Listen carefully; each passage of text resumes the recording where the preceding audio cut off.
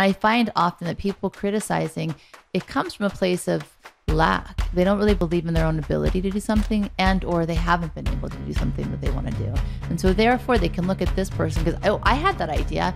Yeah, maybe you had that same idea, but what did you do with it? Right? So it's I mean, that kind of criticism I think bothers me the most.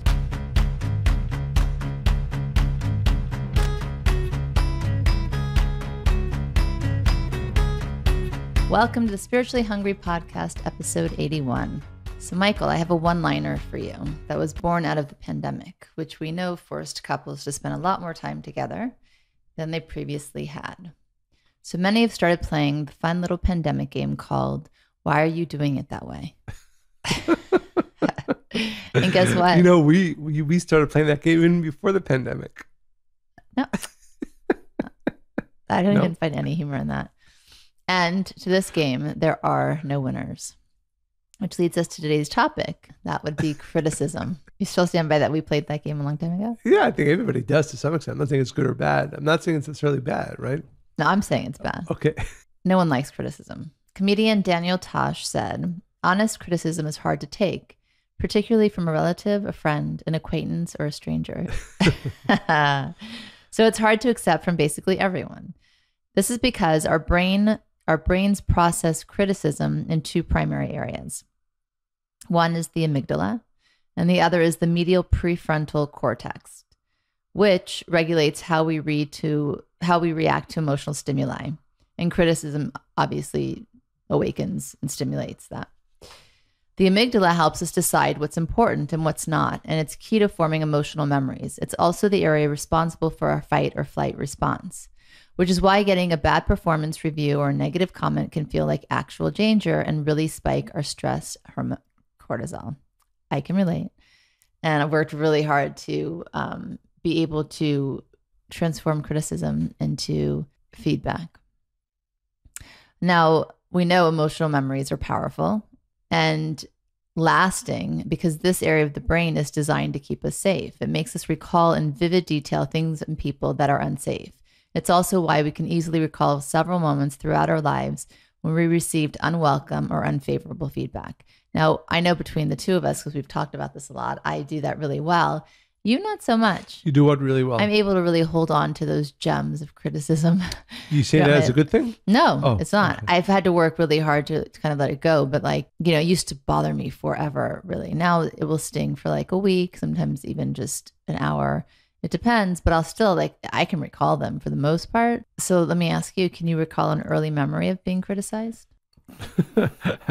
Like you said, I don't really. This is why Michael is a well-rounded, successful human, because he doesn't remember the bad stuff. Yeah. That's great. Kudos, Michael. Okay, I'm still trying to think. For the rest of us, I'm going to help our friends out today while you sit in your pretty little corner. I remember I was criticized a few days ago. That I remember. Really? Yeah. Yeah, I try. There are four primary ways that people respond to criticism. We have an evolutionary bias to feel threatened by criticism, so we pick one of these responses. One is the internalizer. It seems to accept criticism rather well on the surface while internally beating themselves up. It's characterized by a calm exterior while mentally putting yourself down and being overly hard on yourself, and then extensively ruminating on the criticism. Know people like that for sure. The second is the self-convincer. It's going to argue. Like the internalizer, they take negative feedback very personally. However, rather than blaming themselves, they deflect the blame onto others, either someone they determine most responsible or the person giving them criticism. Sure, we've all been in those situations. They may or may not respond aggressively, but they're likely to challenge and argue against negative statements as a means of convincing themselves that the criticism is unjust. The third is the defender. This person dismisses criticism. They're like a brick wall. They don't internalize the feedback and usually don't give it much thought. They dismiss it and conclude that the critic was misguided. The person delivering the criticism is likely to feel unheard. And the fourth is the feedback seeker, actively asking questions about the critique. They probably don't feel great about the remarks, but they aren't beating themselves up and aren't deflecting blame. They don't become angry at the person giving the feedback. They simply want to know why they think what they do. From these four responses, I think it's clear which one would be the most successful Which is the feedback seeker. Now, I don't fully agree with the seeker part of it.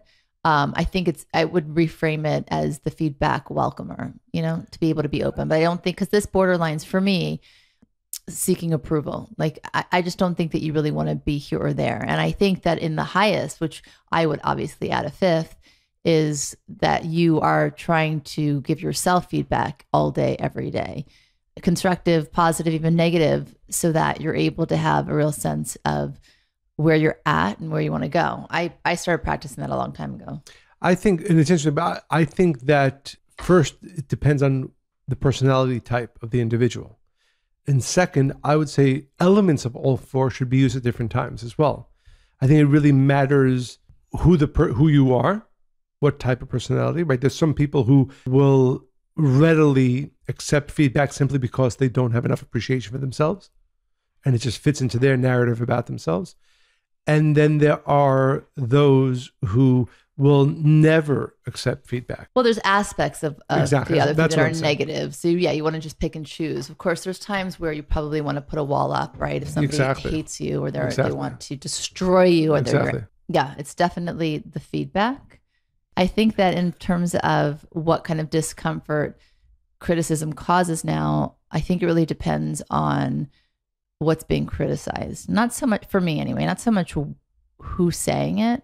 You can get messages from everywhere and anyone, but I think what it's on, and is it fair, right? Is it accurate? And I always say this, I think that I am somebody who gets a lot of unsolicited feedback, a lot. And so now I kind of just find entertaining, because, you can't stop people from speaking or sharing. And really the way I look at it is that they're obviously interested in me in some way, and it can be negative or positive. But, if you're trying to do things in the world and you're creating or generating energy, you're going to get that. But I really think it's very funny. And people, like, oh, I used to think this about you, but now I think that. Great.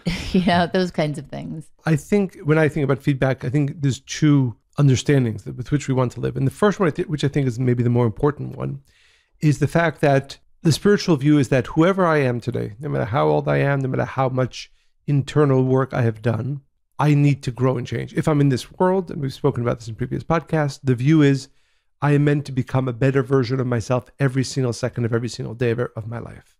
So if you live life from that perspective, that I need to be growing and I need to be changing. There's an ancient phrase, that a person will very easily see others' faults, but is very difficult for the individual to see their own faults. That's just a fact. You have to accept that. And again, for our listeners, it's not maybe natural or intuitive, but that is the reality. The reality is, when we look at somebody else, let's assume there was somebody else exactly like me, and I spent a day, a week, a month looking at them, I would come up with a whole lot, and and my goal was to find a list of things I need to change. I can come up with a list of 1,000 things. Again, and they're exactly me, right? And then if I spent the same month looking at myself, maybe I'd come up with a list of 5, 10, 20, 30. It's just a given that our nature will much more easily find even true things that other people need to change, even if they're exactly us, than I am able to see of myself. And therefore, we must have, I would say, we must even desire to be receiving feedback from others, from the world around me.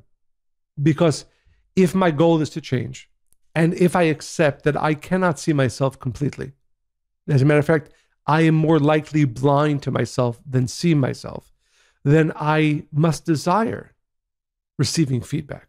I think there's a big step before you even get there, though. I think sometimes people go through life, running away from change. So obviously, if you're listening to our podcast, you must be interested in spirituality on some level. And hungry. And so you're not there. So let's say that you do want that feedback because you really do want to become the best version of yourself. I think also, though, some people have been in abusive relationships and have been put down a lot in their lives. So for instance, before we got married, that for me was a norm. Again, just people constantly saying, I think this, you shouldn't do that. Why did you do this? That kind of, it was always negative. So for a while, I don't want to hear what anybody say about anything. Right. So I think a person needs to come to a place where, and that only shifted really when I learned to love myself fully. And when I did, then I was like, okay, I know who I am. I know who I want to become. I know what I believe. to be true in life and how things work. And I also had enough wherewithal at that point in my 20s to be able to look at people when they would say whatever they were feeling and say, okay, well, is this person happy? Do they have lack? Is this really about me? Maybe I was able to be discerning with the information. So I think that it's really important, though, just to preface what you said with that whole process that a person needs to go through, because if not, it becomes confusing. Like, for the sake of change and becoming the best version I want to be, then, I'm going to be open, and then they just get so down and it becomes so painful. Absolutely. And I think, and that's what I was saying in the beginning, is the fact that there are seasons in life. There are times in life we should be open to, again, the criticism is really a bad word, right? Open to feedback. And there are times when you should be closed to it. And I think your example is a perfect example. If a person, for whatever reason, has gone through a period where he or she has been told, as often, unfortunately, even with parents, you're not doing this right, you're not doing that right, right? If that's where the person is, they probably need to lean the other way, which is no, I'm not going to accept that. It's not true. You're coming from. So this is true about anything that's important in life and anything that's true. There's never one size fits all. It's never one thing all the time. So certainly there are people from which you have to put up that wall of no, I'm not going to hear what you have to say. You don't have the right. You've done this, but all that being said and accepted as truth, I think it is important as a view of life, the understanding, I need to change. I'm here to change. I can't see myself completely. I need feedback from the outside.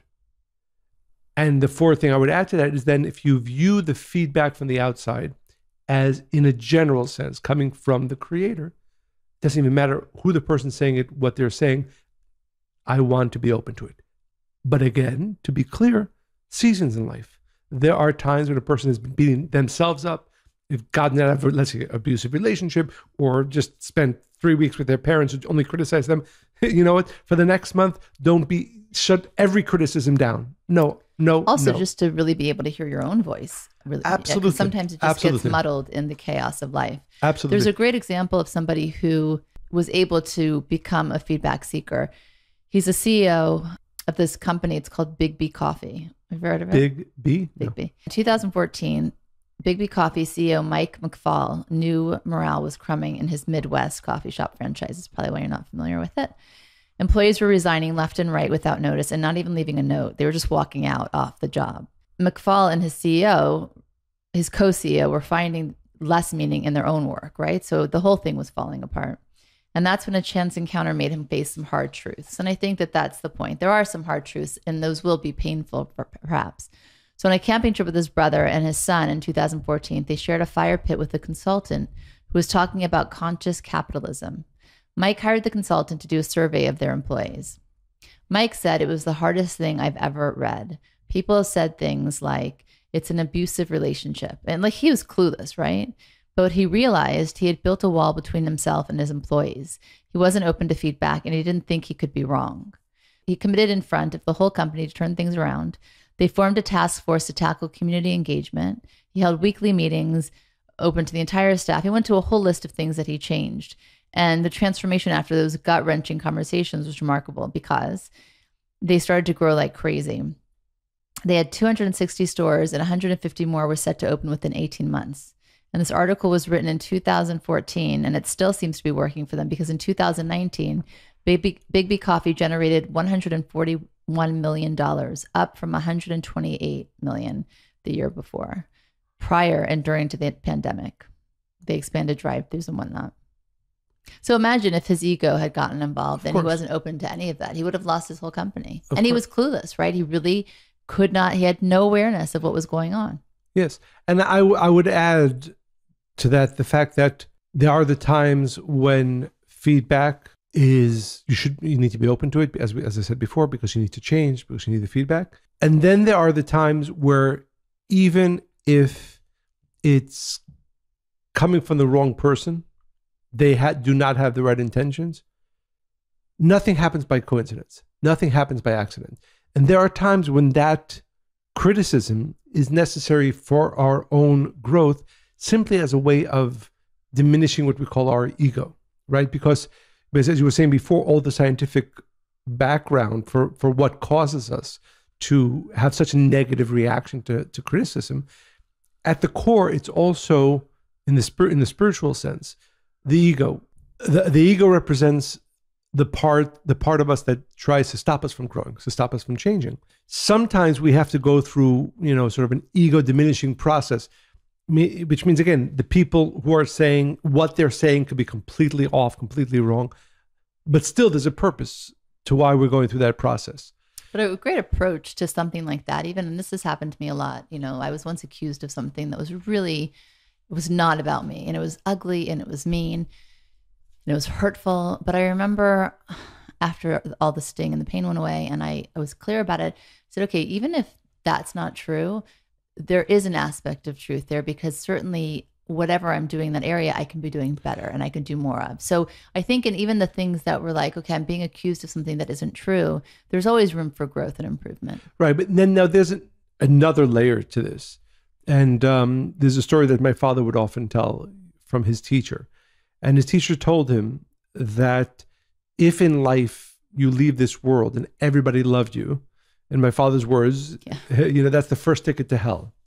Because the reality is that if you are to accomplish anything significant in this world, it must awaken opposition, and it must awaken people to try to stop you. And you find this, there is not a historical story in the history of time where a person set out and accomplished important and significant things where there wasn't great opposition. So I think the other element, whether you call it criticism or feedback, is actually to develop the ability to discern between those moments when you need to say, okay, you know why this is happening?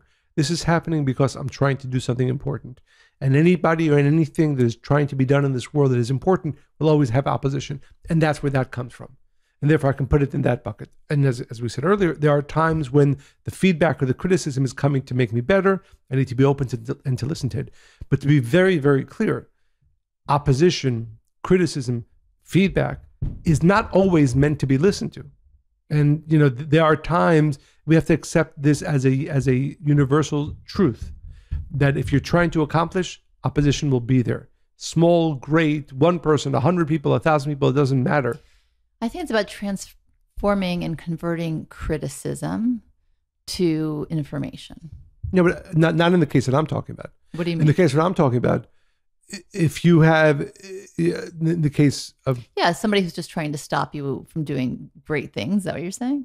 Right, but there's always going to be, that's my point. Yeah. And there's always going to come in the form of criticism. Let's put it this way, I don't know what the list of the 100 most positively influential people in the world, I'm sure you can find 100,000 people who have terrible things to say about them. So my point is, while we've spoken about the importance to be open, the importance to change, and the importance for feedback, there's also another category. So there's 7 steps to take that are the gifts of criticism. So you get the gift of it without the sting. The first is to separate the what from the who, which we said. The second is to ask questions, right? It shows that you're listening and that you're interested to feedback, like the Big B CEO. And it allows you to learn the context of their criticism and if it applies to a larger concern or just one interaction. Because that's the other thing too. When you ask questions and you're not afraid to ask questions, normally people hear something and they just want to shut it down, or they want to walk away, or they want to blame. But if you ask questions, you actually learn a lot about, why is this person saying it? Is it about me? Is it about them? Is it about something that happened once, or is it something general? So asking questions is very important. Even something like, how would you like me to handle this next time? 3, don't internalize it. Separate the criticism from your sense of self. So that's what I was saying at the beginning. It's hard to do this when you don't know who you are and you don't know enough about yourself, or you're not living authentically. But you don't need to take on everything that's said to you as the gospel truth. 4, consider whether it's valid. It's not immediately clear whether the criticism is valid or not. Give yourself time to consider it. 5, test drive it. When someone gives you advice, test it out, or feedback, or whatever you want to call it. 6, acknowledge it as a good thing. Instead of feeling bad about criticism, accept it and view it as a learning opportunity. When I was speaking once publicly, and I was in a boot, right? Since the beginning of the year in September. And I said something when I was speaking about how I get a lot of unsolicited feedback. And so somebody after the event, came over to me and she wrote to me and she's like, I just wanted to tell you that, because, I know you like feedback, which is not really what I had said, but she says, when you stand at the podium, you're not standing straight and you're kind of leaning. And I think, and like clearly I hadn't put weight on my foot and I was in pain and I was standing for hours. But even in that, I was like, she really wanted to connect with me. She wanted to communicate. She wanted to share and she wanted to be helpful. And even if she didn't, even though there was nothing I could do at the time, it made me just think about, okay, next time I give a lecture, how do you want to stand? I mean, I do that anyway, but even something like that, right? Don't make excuses is number 7. If it's valid criticism, don't look to shift the blame or defend yourself. Take accountability and share your plan of how you'll handle similar situations in the future. And I think it's really hard to do with the things that we just said in the list of 7 things. So a kabbalistic tool, we always say pause, right? When you feel really reactive, because criticism is going to make you react. So push pause. And in the moment, there's a few things you can do. Just listen. Don't interrupt. Don't argue. Don't even try to decide if it's valid or not, because at the moment, you're not going to be able to discern the difference. And simply say, thank you for bringing this to my attention. I'm going to give it some thought. And honestly, I've practiced that and it really, really works. It helps you actually keep your heart rate down and just be able to take on the information. As you've mentioned, I work with a lot of couples, and John Gottman, he's a relationship expert, and a lot of his teachings really inspired me many, many years ago. And he calls it he's known for it really, the 4 horsemen of the apocalypse, which he uses to predict divorce with over 90% accuracy. The one that comes first is criticism. It's the one that once you start to go there in a relationship, it pretty much is all downhill. And then the other ones that follow are stonewalling, defensiveness, and contemptuous partners.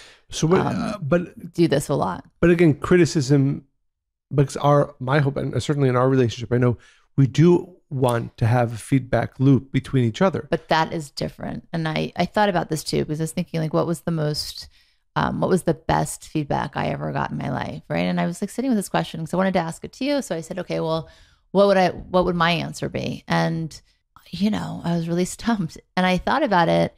Like I said, I received a lot of criticism my whole life until I married you. You give me a lot of feedback, but your intention is always to help me grow and be better and have awareness, self-awareness.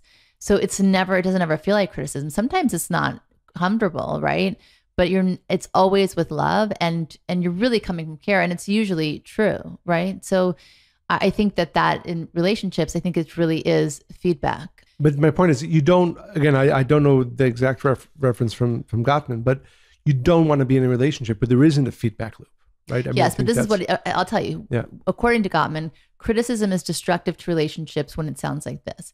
It's about a personality or character rather than behavior, right? Because you can change your behavior.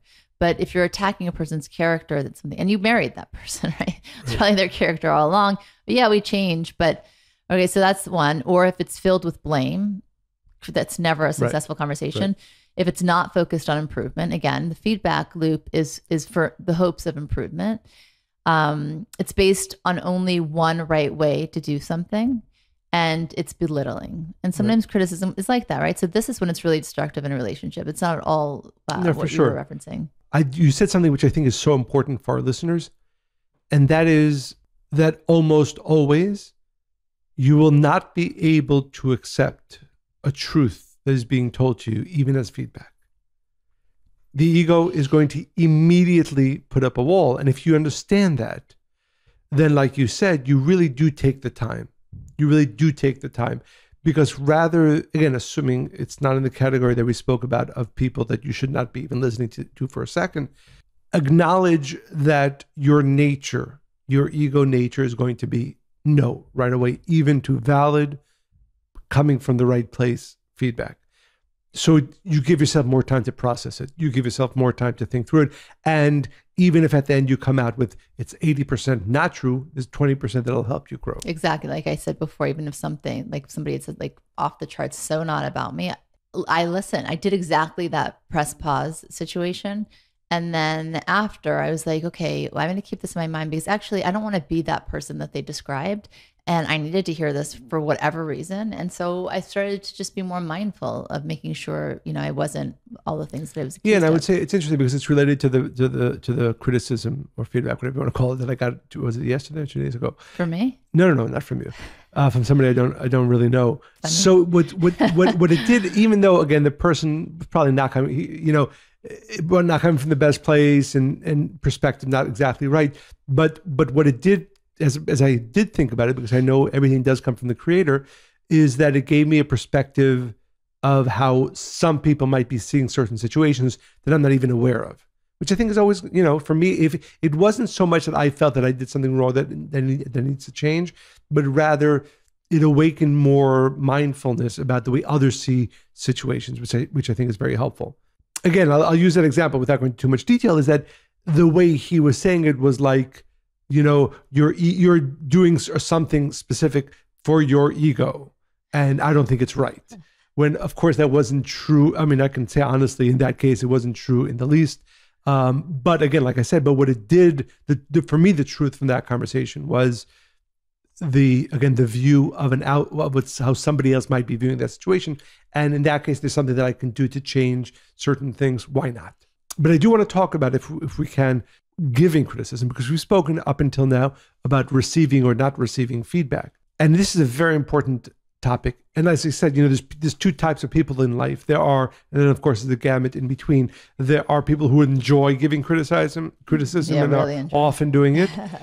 And then there are those who don't. So I'm talking about that first group now. And I think it's important, and especially for parents, partners, friends, people who you do really love.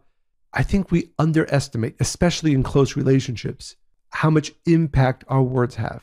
And I've had this situation with our kids, with at least two of our kids in different times, where there's no doubt how much I love them. There's no doubt that what I was saying to them, even if I repeated it, a number of times, it was coming from love and only for their benefit. I can say that, completely. But I realized with either certain comments that they said, and, our daughter's very, thankfully very clear about her feelings, her emotions, and therefore her feedback. And she said, when you say that, it makes me feel this. I think she does know that I did not mean it in a negative way or in a way to hurt, but it was so beautiful. I was so happy to hear that, because clearly the only reason I was sharing was because I thought it would benefit her.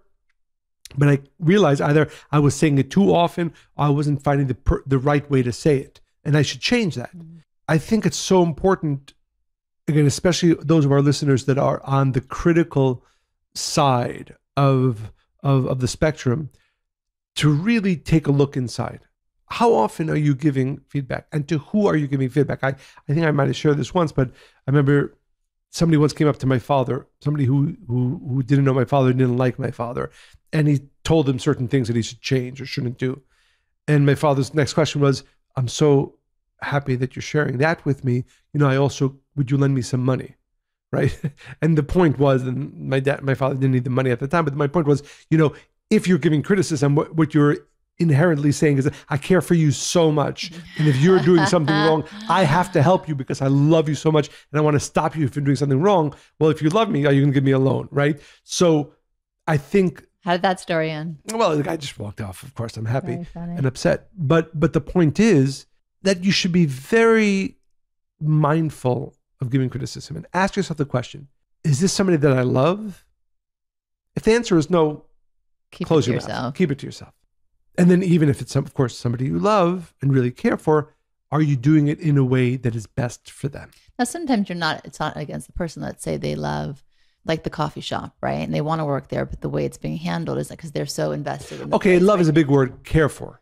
You're saying that because they didn't really care for the CEO, they cared for their situation. Yeah, and there is that a lot, which is dangerous because then the person really thinks they're right and all in the, they get on their high horse just for the sake of. I hate high horses. I care so much about this organization or this company, and you're just not doing it right, So it's tricky what you're saying. I know what you're trying. Yeah. I know what you're saying. Yeah, but I think it's It's not because that would be in somebody's mind. Well, no, I don't care for that person running. If they weren't running it, then everything would be okay. And so my criticism is the way they're operating it, not the the company. Yeah, I would say in that case, I would, again, anybody, of course, can do whatever they want. My recommendation would be for myself. If I don't feel a real care for the person to whom I'm about to share my feedback with, I probably should think twice really hard whether I should or should not. But my point is to our listeners, again, to our listeners, what I would strongly recommend, especially if you're on the critical spectrum, try to be very mindful of your feelings towards the person. And I would say probably 80% of your feedback you should keep to yourself. The second part to that, which is really important, because again, we live in a world where often people feel so free to give feedback. The second is it coming from a place of humility? And let me explain that, which again, I think is really important. I try whenever I give feedback, and often people to come to me and say, can you give me some feedback? How can I become a better person? How can I become a more spiritual person? I try to come from the place of knowing I am no better than that person. What does a high horse mean, right? It means the person giving the feedback feels I'm better than you. You're doing something wrong. I'm not doing that thing wrong. And I'm going to tell you what's wrong with you because I'm better than you. Inherently or consciously, this is what the conversation really is about.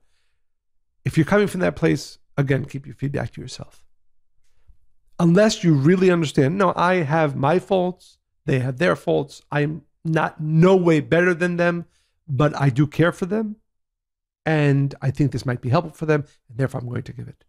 If you feel you're better than somebody else, you probably should not be giving them any feedback. By the way, it reminds me of people did this to Karen especially, but to both Irv and Karen.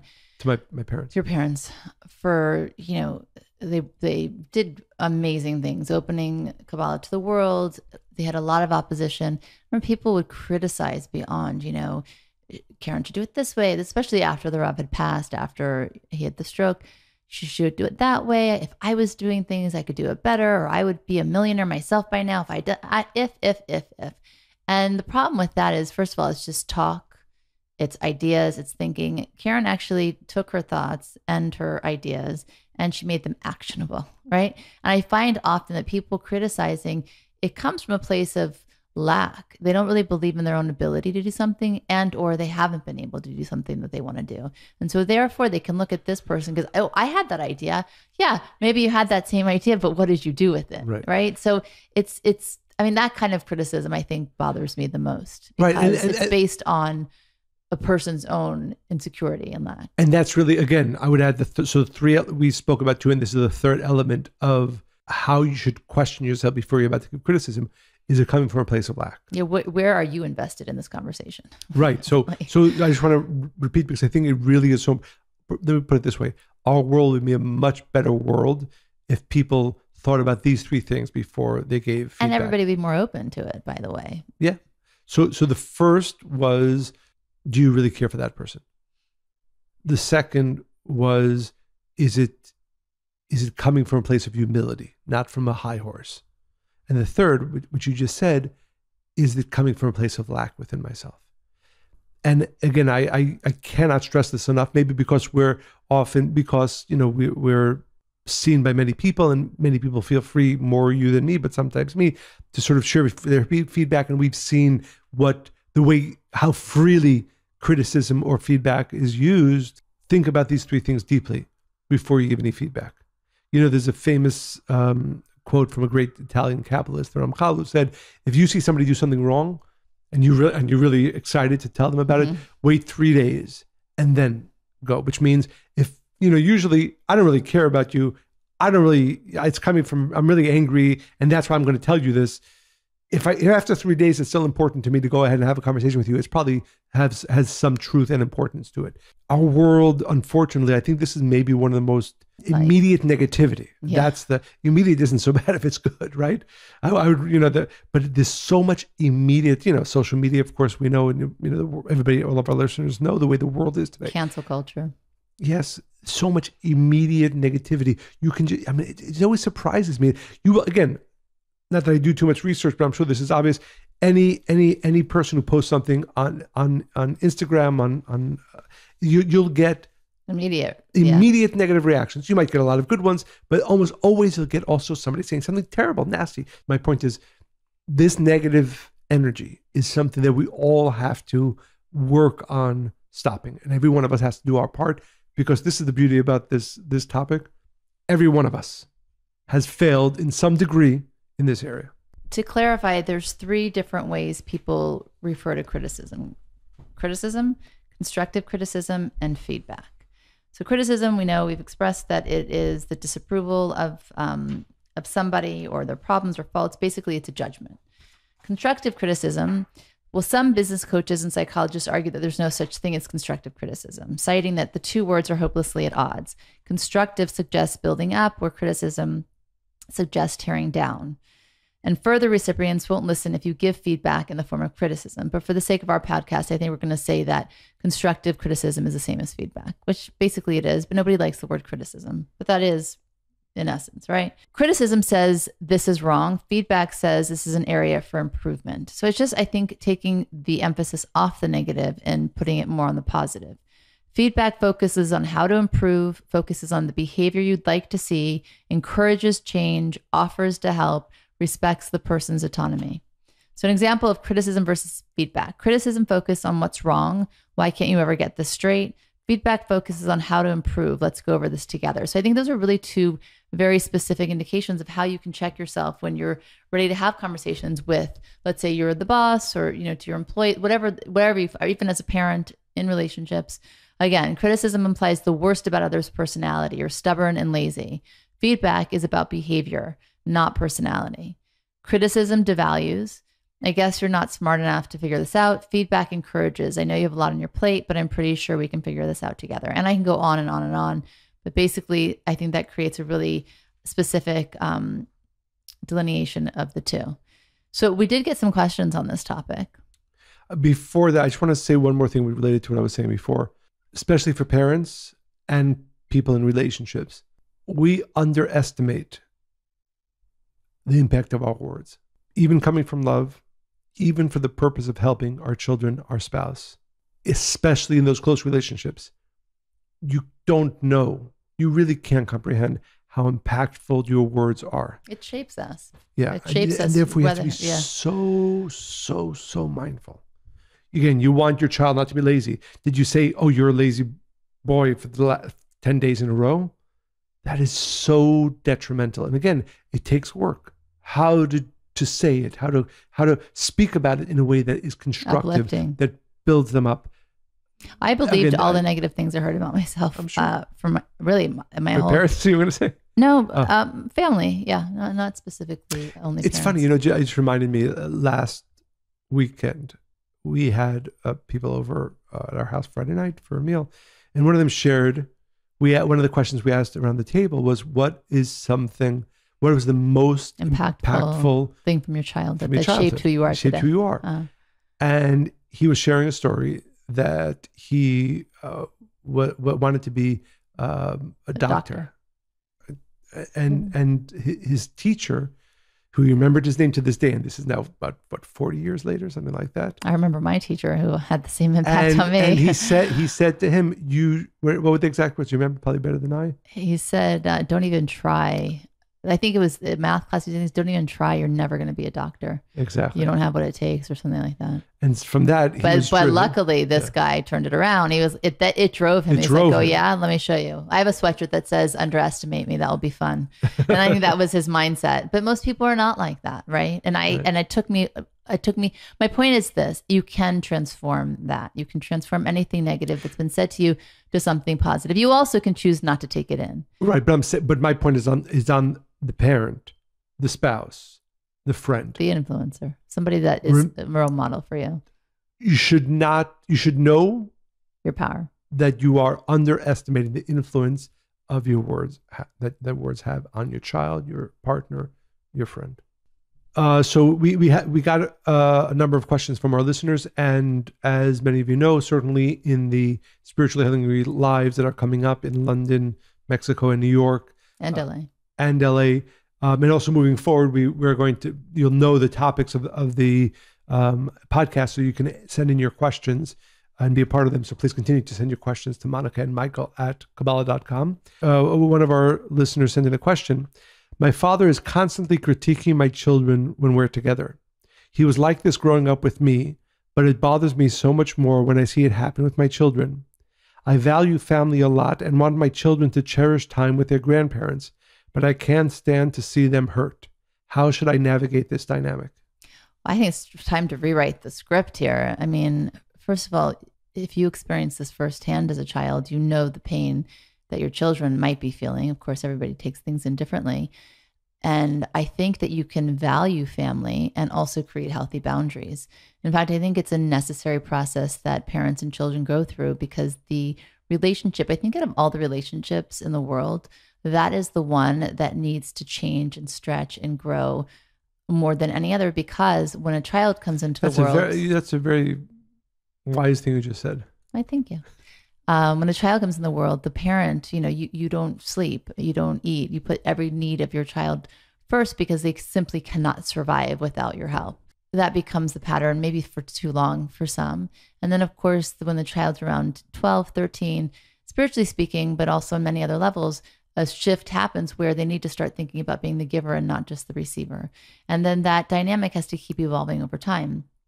Part of this, not just with giving and receiving, a big aspect of that relationship has to be creating healthy boundaries. So a parent who is used to taking care of the child might always feel like they know better than the child, because for a period of time they do, right? When you're a child, you don't know that thing is dangerous or why you should avoid it. The mother or the father has more experience. When a child then says, okay, I need to be autonomous now, and I actually need to learn to think for myself, and I need to learn to make mistakes and grow from them, or just, live and put myself out there, the parent needs to be able to step back. And that often requires a lot of conversations. Most people don't. They just fight about it. They avoid, then they don't want to disrespect their parent, then they feel badly. But the truth is, and I've done this with my mom especially, we have rewritten our relationship many, many, many times over. Boundaries, and then those get blurred, and then you create different ones. And because we've been able to do that, the love grows, the relationship grows. And this dynamic, right, the question that we were asked, it would never occur, because whatever my mother did to me as a child, and nothing, right? But of course, we all make mistakes. I'm sure my kids are going to tell me things that I did to them when they grow up. Wait for their podcast. And actually I saw my mom doing something similar to my niece, actually. And I said, I might want to think about that, because this doesn't feel really great. And this is why, right? And having those kind of conversations. So I think that, of course, it will be hard the first time, especially if they haven't done it. I started doing this with my mom when I was around 21, 22. And then we kept having these conversations, and we still do. And also I invite her to do the same and tell me, how she feels, if I was insensitive or there's something I need to know, right? So don't be worried if it's uncomfortable or if it's a bit painful. You can do it with kindness and respect and integrity. But I do think it's really important to create a healthy space for your children, because at the end of the day, your number one job is to protect them and navigate them and keep them safe and strong and able and healthy minded, mentally, physically, spiritually. And nobody should be part of a conversation that feels bad. Absolutely. I would I think that's the perfect answer. The only thing I would add is, as we were saying earlier, don't underestimate the impact it's having on your kids. And therefore, because you have some better estimation of that, you have to protect them that much more strongly. Number one. Number two is that kabbalistically, we know there's a concept of tikkun, that there's a correction that you need to make.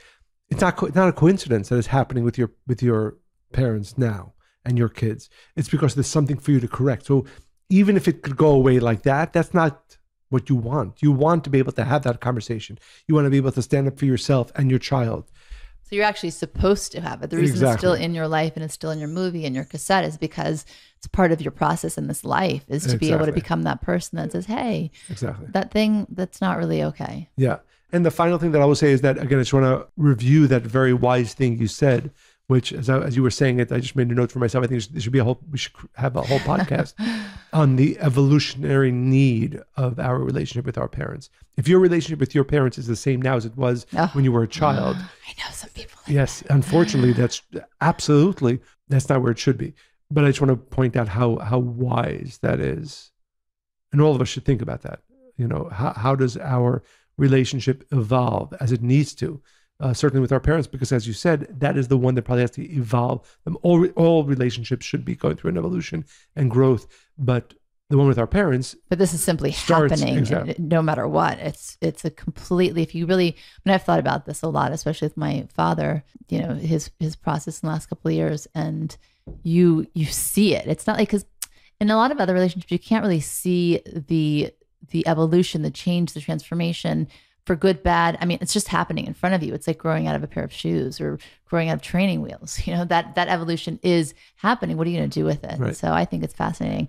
But in conclusion of today's episode, criticism has the power to paralyze us if we let it. And I love this quote by Theodore Roosevelt. He said, "It's not the critic who counts, not the man who points out how the strong man stumbles or where the doer of deeds could have done them better. The credit belongs to the man who is actually in the arena, whose face is marred by dust and sweat and blood, who at the best knows in the end the triumph of high achievement, and who at the worst, if he fails, at least he fails while daring greatly." Beautiful. Love that quote. And it reminds me again of your parents.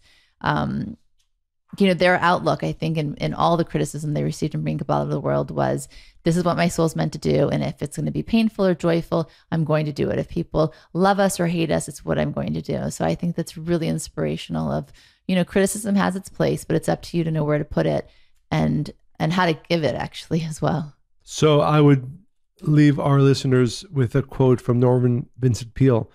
The problem with most of us is that we would rather be ruined by praise than be saved by criticism. I love that. So what we're saying, again, really, I think there's two parts. The receivers of feedback, we want to be getting better and better because we know we need to grow. We know that we can't see everything about ourselves, and therefore we need to desire to receive the proper feedback. You want to be a receiver of feedback so that you can grow.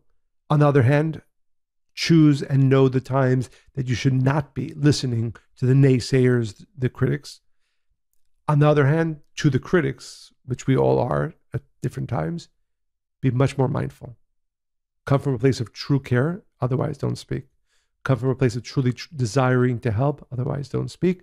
And make sure that you're doing it in a way that lifts the individual up. And as I said earlier, what I'm excited about this podcast is that if we all, to whatever degree we can, change this, the world is going to be a better place. We are going to be doing Spiritual Hungry Live over the next few weeks in London, in Mexico, in New York City. If you're in LA. Sorry, and LA. If you're in any of those cities, please join us. And bring your questions. Yes, and bring your questions. Continue to send your time. questions and comments to Monica and Michael at Kabbalah.com. Continue to share your inspiring stories with us at Monica and Michael at Kabbalah.com. And we hope you enjoyed listening to this podcast as much as we enjoyed recording it. Stay spiritually hungry. Bye.